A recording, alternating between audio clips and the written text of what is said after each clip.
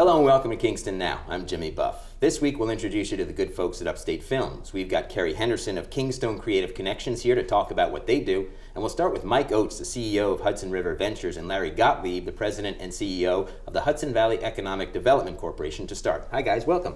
Thanks for having us. Thank you. Now, Larry, you have Mike's old job, right? I do. I'm even wearing Mike's old suit, as a matter of fact. That's good. That's great, you know. That's a nice sort of a green reuse thing going on there. Absolutely. Let me start with what is it that the Hudson Valley Economic Development Corporation does? We are the umbrella organization, economic development organization for the Hudson Valley, and our primary mission is to really help bring businesses here to the Hudson Valley, as well as expand those that are already here. And how do you go about doing that? Well, it's a lot of hard work. It's work bringing work here. Absolutely, yeah. Absolutely, especially in these economic times. But what we do is we work in partnership with the economic development folks in each of the counties to find out what their needs are, specific areas where they feel that we can work in partnership with them, as well as we bring to the table a viewpoint of what industries those particular counties should be looking at, what are the trends out there from a broader perspective, a U.S. if not a global perspective on the economy. And I think that back and forth communication is really what has made HVEDC, but more specifically the Hudson Valley, so successful in terms of economic development. Now you're providing advice and consultation. Are you providing funds at all? We don't provide funds. What we do is we kind of bring folks together. So working with Mike's firm, we bring venture capital in. Working with New York State, we will bring state grants, or working with Senator Schumer, Senator Gillibrand's office, trying to bring in federal dollars. So we're really a matchmaker when it comes to economic development. Now, Mike, you are the new CEO of Hudson River Ventures, right. And that is a private venture company, a small business, right. A loan company, I guess, if you will, right? Well, investment fund. Investment fund right, company. Right. So tell me how it got started. It's relatively new here in the Hudson Valley. Sure. It was when I was working with Hudson Valley Economic Development, we partnered with Sean Eldridge. Sean is the founder of the investment fund. He created it back in 2011. With a focus on small business development throughout the Hudson Valley. He wanted to take some of his capital and provide access to capital to small businesses that were looking to grow but were finding challenges, whether they were not being able to get money out of banks or they were having a tough time raising capital from friends and family. He wanted to put his capital to work trying to improve that environment. So as a private investment fund, the money that Hudson River Ventures has is, it's private money. Private money. And you guys get to decide who you want to help and not, right? Well, correct. I mean, and we try to help everybody. Some projects we obviously fund, and other projects we might introduce to folks like Larry and some of the other stakeholders, economic development professionals throughout the region. Companies might not be ready for investment. They might need help with either their business plan or help with real estate, help with incentive opportunities that are either on the county, state, or federal side. And that's where HVDC and some of the other economic development organizations come into play. So Hudson River Ventures has a specific sort of focus on some areas in business, don't they, here? Well, I think that was one of Sean's great visions for the fund. He didn't want to have one-off investments. He didn't want to just invest in a project that wasn't part of what the region was looking to support.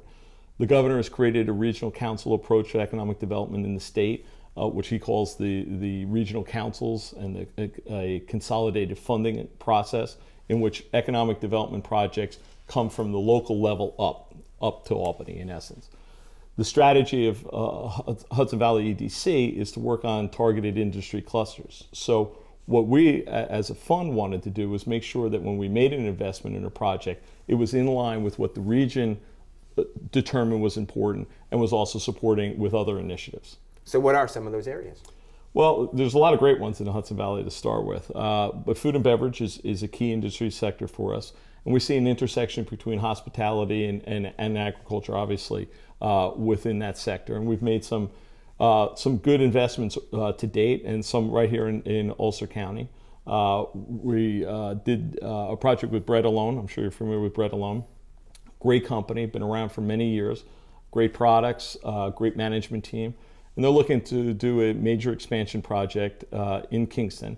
and we help provide funding. As Larry talked, we work closely with our federal representatives. On that project, we worked with Senator Schumer, helped get them a USDA federal loan guarantee, which was the primary funding for their expansion. Big loan too. A big loan. Yeah. $4.6 million, Yeah. which was great for the region. And then Hudson River Ventures came in with gap financing to help close out the deal. So Sean's vision, our vision, is really to try to bring as many partners together to bring a project from the starting line to the end. So tell me, Larry, what is the state of business in the Hudson Valley these days? I think it's phenomenal. When you look at most parts of the country, especially during this recent downturn, you have whole entire areas where you can walk down Main Street and see tumbleweeds literally just going down Main Street. And when you look at the Hudson Valley in comparison, we never fell off that fiscal cliff as much as many other parts of the country. The values of the homes didn't go down as much. Unemployment, though, was relatively high in comparison to even the rest of New York State, certainly the rest of the country. We still had a lot more employed people, even through the worst days of the downturn. So for me, what we've been able to do here in the Hudson Valley is really stabilize the economic base. And then over the past 3 years, quite honestly, through a lot of initiatives that we worked on together, we've been able to build upon that base. Economic development traditionally used to be about really location specific. Can we fill that building? Can we build a building here to hopefully draw people in? Over the past few years, the economy has been rather transactionless because of access to capital was really cut off, so you didn't see the deals, the real estate deals that you used to see. So we had to switch to cluster initiatives which would build up existing industries and hopefully thereby attract new industries here. And I think we've been quite successful, and there's a lot of great success stories around to prove that point. Well, terrific. Thanks for stopping by, telling us about the good work you guys are doing. Great. Thank you for having us. You're watching Kingston Now. Next, we'll meet Steve Leiber of Upstate Films in Woodstock and Rhinebeck.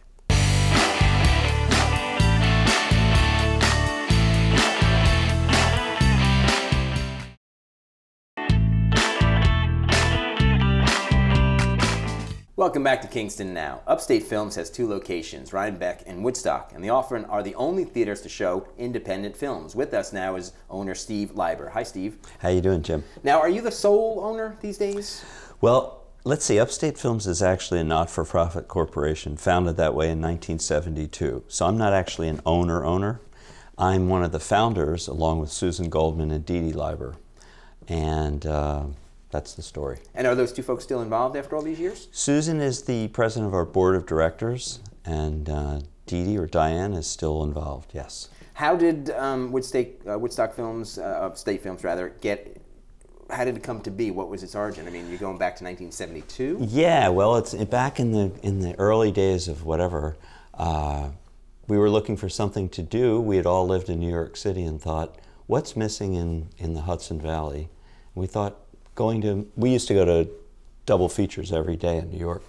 Excuse me. So we thought, let's bring some non-Hollywood, and there wasn't really independent films yet, but there were subtitled films, foreign language films. In other words, back in the day, every year there was a Truffaut film or a Bergman film or a Fellini film or anyway, those kind of films. And we thought, the Hudson Valley, let's give it a try. And we found a vacant location that had been a movie theater in Rhinebeck.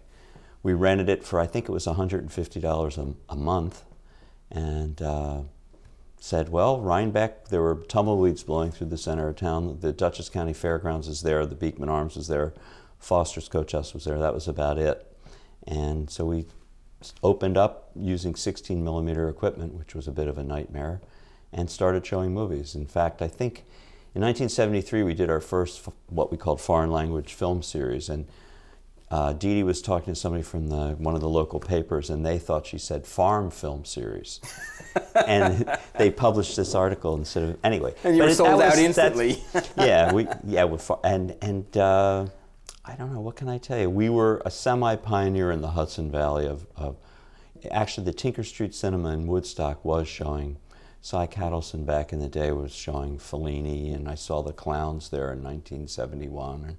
But we gave it a go, and now it's been almost 41 years. So let's contrast Rhinebeck, as you described it, with tumbleweed blowing through it, to today, which is, I mean, it's become this destination place in the Hudson Valley, and you've got beautiful people. You've actually got movie stars, right, coming to your movies. Yeah, well, I've talked with Steve Buscemi in the lobby. I've seen Paul Rudd recently. Yeah, people like movie stars, and you try not to bother them. Ethan Hawke and Uma used to come quite a bit. I once had to turn around and tell Liev Schreiber and Griffin Naomi. Dunn to Oh, Griffin, yeah. shh, Yeah. come on. Yeah. Yeah. But yeah, it's the whole Hudson Valley is just full of star type people. But it's a much different, I mean, now on a weekend you probably have no challenge filling the theater, right? That's not true, really. Mm-hmm. You know, in this day and age with people able to get their filmed entertainment so many ways, whether it's on their little phone or their device or their video projector or downloading or video on demand, the people who develop the habit of going to a movie theater to see a movie are primarily older people like myself. And our big goal is every once in a while, how can we get some young people to come? And ultimately, Hollywood spends tens of millions of dollars probably a month to try to figure that out, and they don't really figure it out. And those folks, the young people, because I remember what it was like to be young, kind of running schools like schools of fish, and all of a sudden we'll go this and we'll do that. And an alpha will say, let's go see the new Iron Man or whatever, and they'll go see it. But so there's no really capturing them, I don't think. But it's always gratifying when I look at an audience on a Friday or a Sunday or a Thursday, and there is a smattering of younger people because we need them to keep that habit alive. And ultimately, I think it will work because I do believe there's some kind of magic to seeing a movie sitting next to people who some you know, some you don't know. And I'm not making this too woo-woo, but I think there's really some magic that happens when we're all looking at something way bigger than us, and the sound is good, and it's dark, and if everybody's really into it, something happens. And I know that. Yeah, and I count on that to keep it alive. And yet, at the same time, I'm usually known as Chicken Little and the Sky is Falling, because there are a lot of places to go to the movies now. Upstate may have been a bit of a pioneer, but we've got the Woodstock Film Festival, which is great. They show movies sometimes. We've got Rosendale. There's a place in Newburgh, the Downing. Other people are talking about opening. People say to me, why don't you open in Kingston? And I say, well, we'll compete with ourselves, cannibalize our own audience. I mean, people like that. And now, excuse me, with video projectors, people can show a movie. They might not remember to buy the public performance rights, which means they're breaking the law, but they show. But I love the magic of the movies. There's still no experience like that pause before, when the lights go down and there's that beat before the movie starts rolling is just such a terrific feeling. And you only get that in a movie theater. Yeah. Yeah, I think that's really true. I think they've watered it down a little bit at the multiplexes because they are monetizing the fact that they got people sitting there, so they're showing them ads, they're showing them a lot of stuff. Last time I went to one of them, I counted, I don't want to exaggerate, I think there were 9 previews. And they were not short previews. I like a 2-minute preview. I made a trailer once for a movie we distributed called Following Sean, and we kept it to like 2 minutes and 10 seconds. Just tell them what it's, give them a hint, and hope they'll come and see it. Anyway.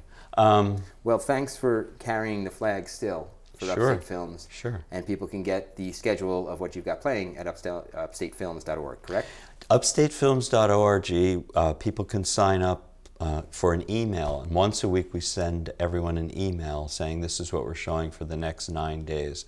So to sign up for the newsletter or to see the schedule? Upstatefilms.org. Terrific. Thanks, Steve. You're welcome. Thank you, Jim. This is Kingston Now. Next, it's Kerry Henderson of Kingston Creative Connections. He'll tell us how he ended up here from New Zealand and what he's doing now that he is here. Stay tuned.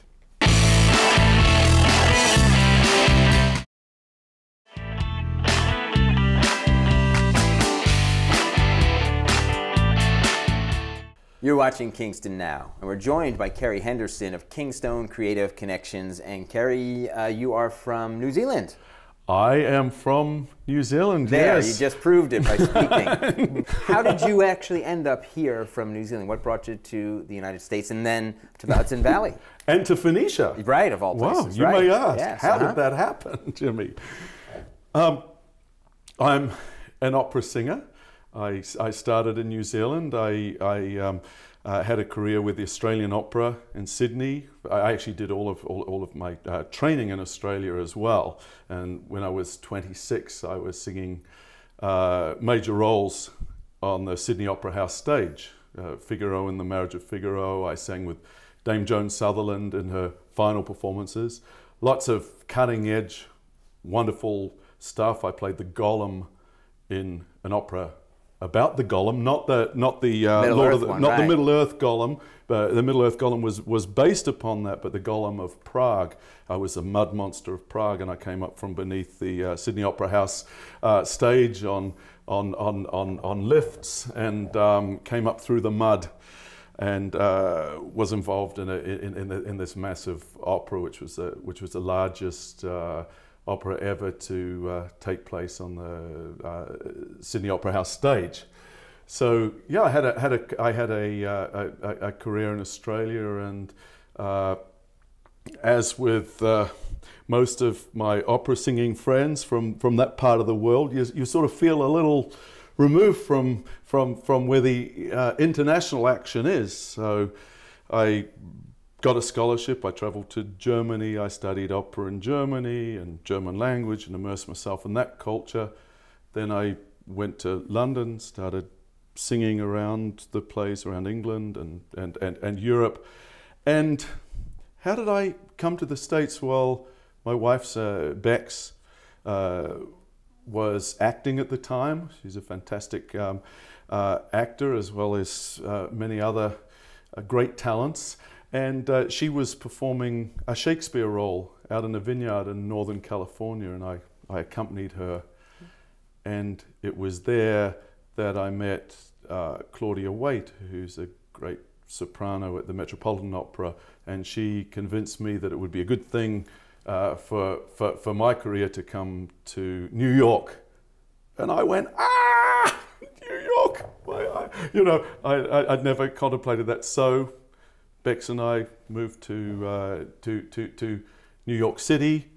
I started working in opera and doing recitals in the States, mainly with the symphony orchestras around America, and working in Europe a little bit in opera and in Italy. And occasionally we could escape, and we would get on Metro North and sort of chugged up and down the Hudson, and we just fell in love with the Hudson Valley. One day we got on a bus and we went to Woodstock. First opportunity we got, we bought a little cabin in the middle of the woods, and 6 months later, Bex became pregnant with we have a girl called Rosa, who's 9 now. Bex became pregnant with Rosa, and we decided to give up our apartment in the city and move here full time. A couple years ago, you helped co-found the Phoenicia Festival of the Voice, and now you're working on something called the Kingston Festival of the Arts. What's that? What is that, and when is it going to be? What is it? Tell us about that. Well, my wife and I have been walking around Kingston for years. We've been in this area for about 10 years now, and we'd come to Kingston and we'd go down to the waterfront, we'd go uptown and walking around these beautiful old buildings and this history and how the nature cascades down to this remarkable city. And we look at each other and say, wow, it's amazing that somebody hasn't put together a citywide arts festival here. And we said that so many times that I think the recognition dawned that somebody needed to be us. in partnership with all of the amazing artists and creative people who are in Kingston already. Now, the full-on Kingston Festival of the Arts will be 11 days over 2 weekends next year. This year, you've got sort of a trial run, a one-day event happening in August. Yes. So the mayor had the idea that we join him and the city on August the 24th for one day to preview the Kingston Festival of the Arts, running simultaneously with the mayor's initiative, A Taste of Kingston, the great culinary event, and we'd work together. But this is what it's all about. It's all about bringing everything together, all the wonderful elements that are here already, and inviting artists to come and play in Kingston. It's going to be a great event, August 24th, and then next year the full-on event. You've got a little over a year to get ready for that, Kerry. Okay? Exactly, and we'll need it. All right. It's going to be very, very exciting. Thanks for coming by today. Oh, you're so welcome, Jimmy. That's it for this week's show. Thanks to Mike Oates of Hudson River Ventures. Think you have a great idea that needs funding? Find them on Facebook and at hudsonriverventures.com. Thanks to Larry Gottlieb of the Hudson Valley Economic Development Corporation, too. Thanks to Steve Leiber. Find out the film schedule for Upstate Films at upstatefilms.org. And thanks again to Kerry Henderson. Remember, all of our previous shows are available on our YouTube channel. You can find that link on our Facebook page. For Kingston Now, I'm Jimmy Buff. We'll see you next time.